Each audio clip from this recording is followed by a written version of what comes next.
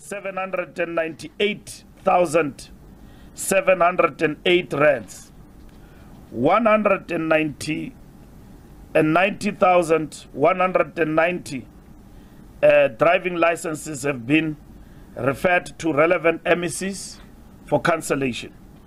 190,173 driving licenses issued to persons who have since perished have been referred for cancellation on e-notice. 44 cases have been referred to the National Prosecuting Authority for prosecution. 128 cases have been referred to various authorities for disciplinary, executive, and/or administrative action. 86 arrests were made for fraud and/or theft during joint operations by RTMC, Hawks, SARS, and SIU. These are made up of 36 vehicle testing examiners, 10 notice officers, 26 DLTC officials, 3 SAPS members, 4 Provincial Department of Transport inspectors, 7 private persons. On July 2022, 6 officials were arrested for 10,000 illicit transactions, which costed the state a combined loss of 60 million rand. President Ramaphosa has been emphatic that there is no space for corrupt people in our government. Working with law enforcement authorities, we are making headway in uprooting malfeasance and corruption. Over the last year, we have been working with the MECs and SALGA to implement a number of interventions that are intended to address the root causes of these systemic and operational challenges. At the core of these interventions is a seamlessly integrated value chain guided by a single standard under the leadership of the RTMC. This will constitute a new service delivery model for all DLTCs in the country. Various measures have been implemented, which includes the introduction of online services and online payments, the rollout of smart enrollment units across all DLTCs, the centralization of the management of booking slots. On the 27th of September 2022, the National Assembly passed the National Road Traffic Amendment Bill, which addresses a number of areas covered by the SIU investigation, which includes a regulation of driving schools. You know that driving schools in Tate Khanyago, they are a law unto themselves. We are now regulating them, and the bill was sent back to Parliament by the President. But we have come up with speed and passed the bill in the National Assemblies en route to the NCOP and back to the desk of the President to address all the issues that I was referring to that were identified by SIU. The bill provides us with more instruments to aggressively tackle the intractable challenge of corruption that continues to bedevil the vehicle and driver licensing system. The regulation of driving schools through this legislation will enable closer scrutiny on the conduct of these schools and ensuring that the uniform standards are applicable to all driving schools. This will also enable the inspector of driving schools established by the bill to hold these schools accountable to the set standards. In conclusion, improving driver competence means strengthening quality assurance across the value chain.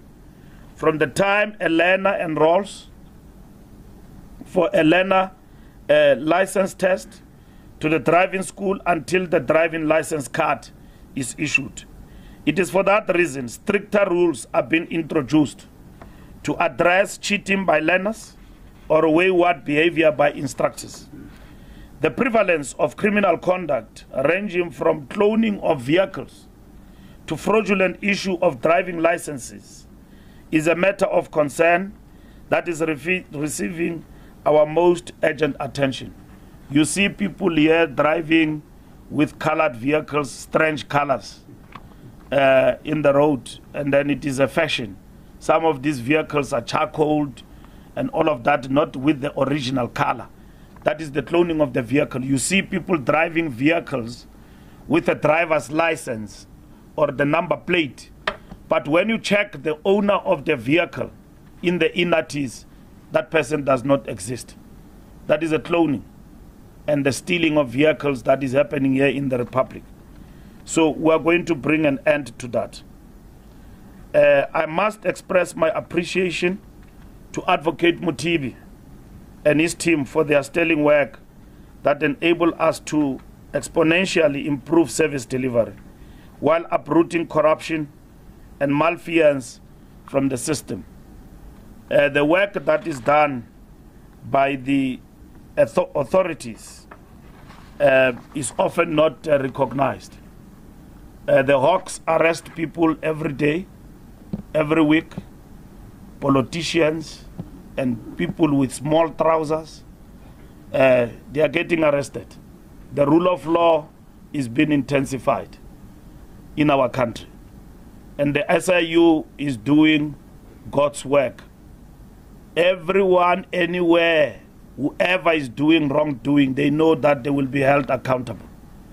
And these men and women, in their daily duty and the oath they've taken, they've proven the worth that this is indeed the era and the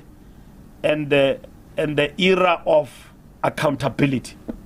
Mbalula can't do as he wishes and think that is not washed over by the system, or Fikile, or Dineo, or Makhosini. The system is there. We've got good work that we're doing through RTMC. I must thank Makhosini.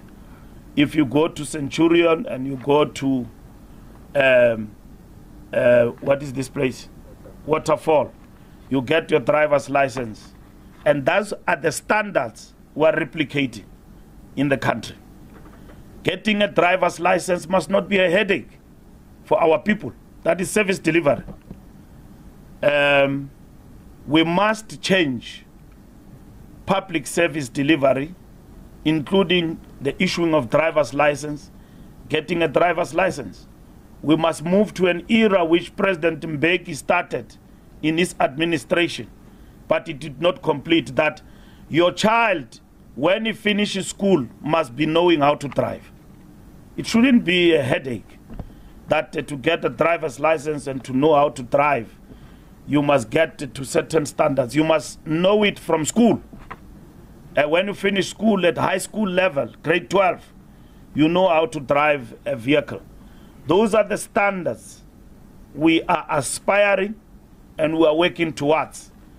And with this revelation and the work of the SIU mandated by the President and the action, prompt action taken by RTMC in arresting some of the criminals as we have reported, is good work. And some of them we know they are still in the system, but we are coming for them. And we will find them. And they must know, as we reveal today, that each and every one of them will account for their deeds in terms of undermining